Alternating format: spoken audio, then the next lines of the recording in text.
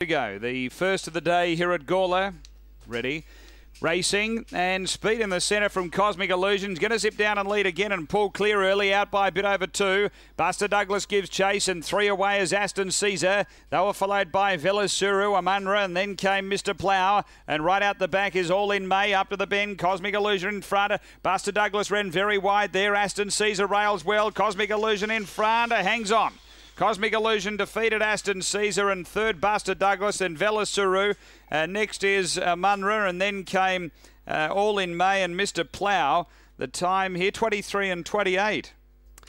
After the running of race number 1, the numbers here are 4, 6, 2 and 8. 4, 6, 2 and 8. Number 4 the winner and